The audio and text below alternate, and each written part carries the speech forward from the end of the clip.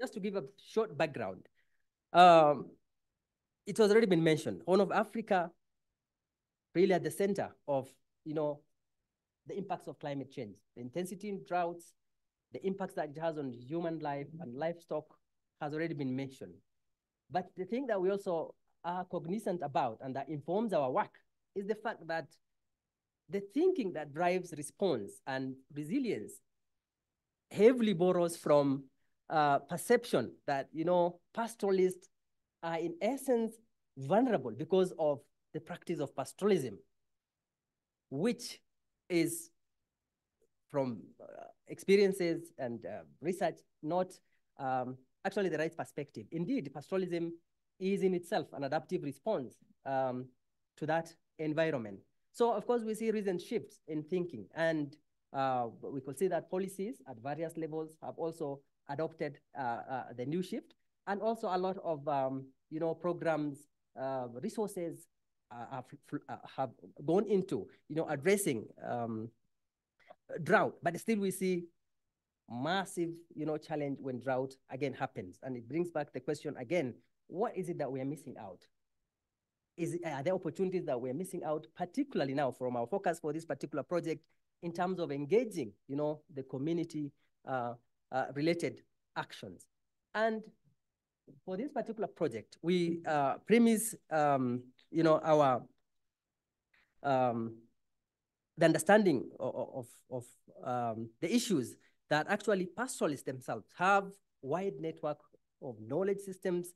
They have critical resources that support them, and these are all central to resilience building. And we have seen, I think you have all seen that pastoralists have varied ways of responding, keeping the herds mobile, sharing, resources, loaning of livestock in times of difficulties, name it, and also feeding livestock in times of stress.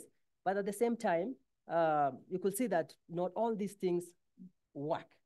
But one thing that we recognize is that there's a sense of high reliability management, that at the center of all this, there are networks that are skilled, that take actions that avert crises.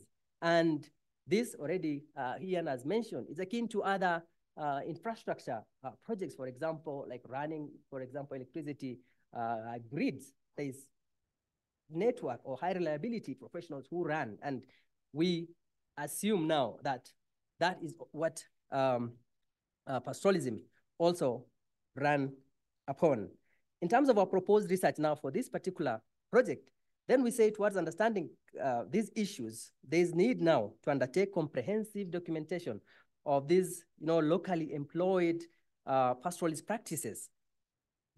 And also this accompanied by what are some of the actions and the efficacy of these actions and how these actions are socially differentiated, as well as by the different shocks and even different in the different context.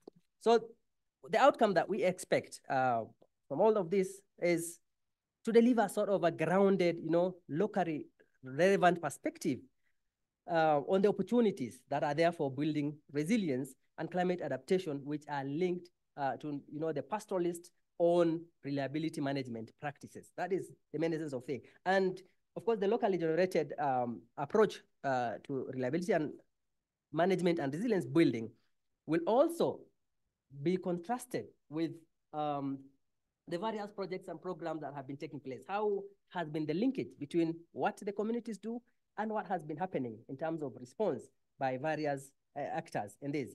And the overarching goal is how can we entrench rethinking of resilience from community level and linking with other stakeholders in academia, in practice and policy. And that is the essence of having you here and really having this conversation. So as already been mentioned, the policy environment is critical, bringing all we are talking about together. So it is quite important to establish